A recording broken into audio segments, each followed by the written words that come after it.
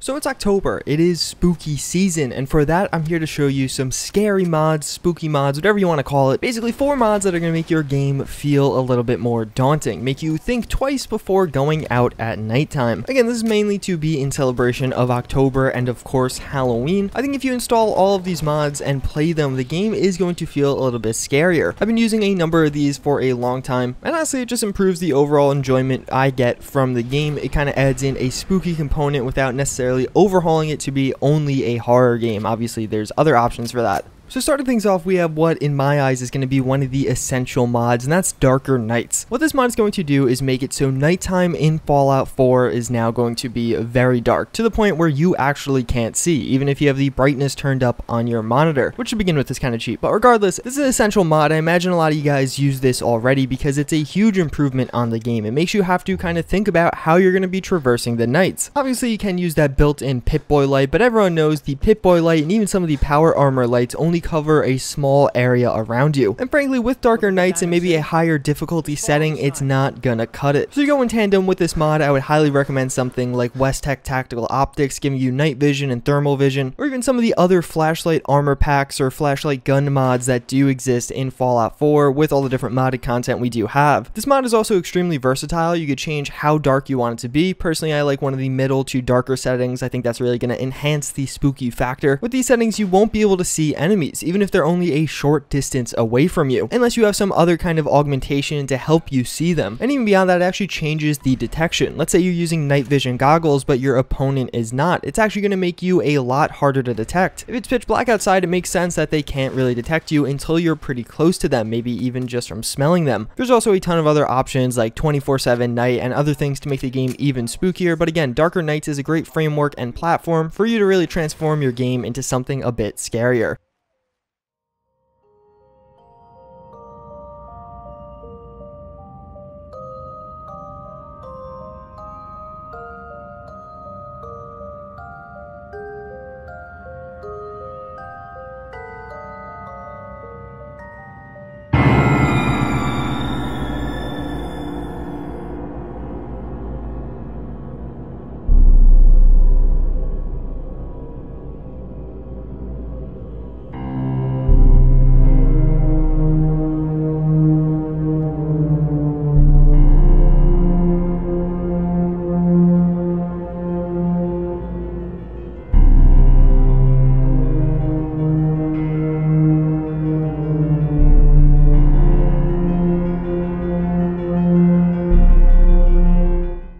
So we do have PILGRIM. This is an ENB, but honestly taking ENBs to the next level. First and foremost, this mod is going to have a huge visual component. It's going to make the game just look a little bit more dreadful and kind of have the same aesthetic as some of the horror films you're used to seeing. Hopefully that little intro bit kind of conveyed that part a bit better. You could really see the transformation that the game will go through. But even further, and my favorite part about this mod is actually its integration of different music and sound effects with the mod itself.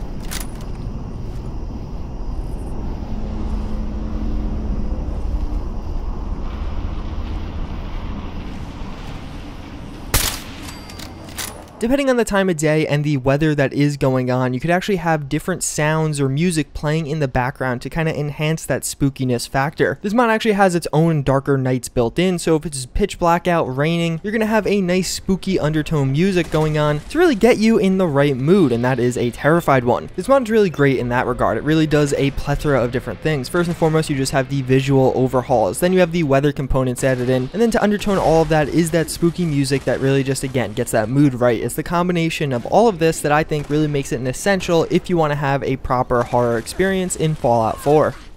What's the scariest enemy you can encounter in Fallout 4? Well, in my eyes, it's going to be the ghouls. So we do have D.E.C.A.Y. What this is going to do is overhaul the visuals of ghouls in Fallout 4, making them look just much more rotten, like a zombie or something that has actually been undead for a long time. It's going to be a complete and pretty definitive transformation of the ghouls' aesthetics. The gameplay mechanics of them are largely unchanged, but there's a lot of other mods that could add in more ghouls or just change the way they work, making them more like zombies, whatever floats your boat. After installing this mod and encountering your first group of ghouls, you're going to instantly tell they are a lot scarier looking. They just look more unpleasant and dreadful. They don't look like something you want to associate yourself with. The ones previously, although yes, still looking pretty goddamn ugly, didn't look quite as bad as these ones. The feral ghouls in this mod are going to look truly feral and like they were digging through the trash or something was eating their face away.